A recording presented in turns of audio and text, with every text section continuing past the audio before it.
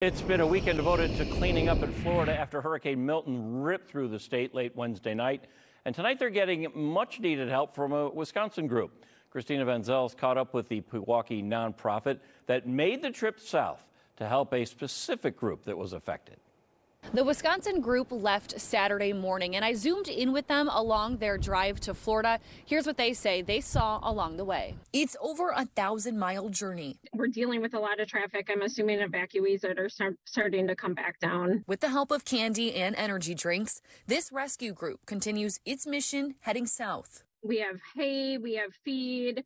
We have food for cats and dogs. The Wisconsin crew, Operation Bring Animals Home, is heading to Florida to help with the aftermath of Hurricane Milton. The Milwaukee-based nonprofit focuses on animals. We're going to head into the Seffner area, which is just northeast of the Tampa area, just because that's kind of the tippy point of where we're hearing that there's a lot of the flooding still going on. Fox 6 caught up with Karen McCollum Thursday, as donations from local feed shops were packed into 2 trucks and trailers. McCollum says what they need now is monetary donations.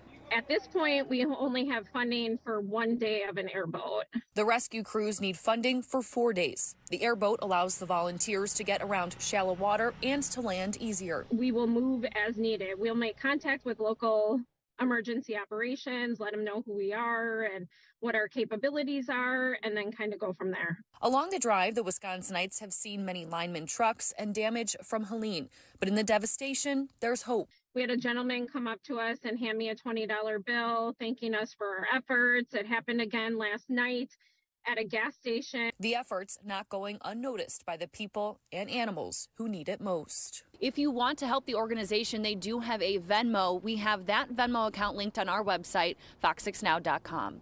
Reporting in Milwaukee County, Christina Van Zelst, Fox 6 News.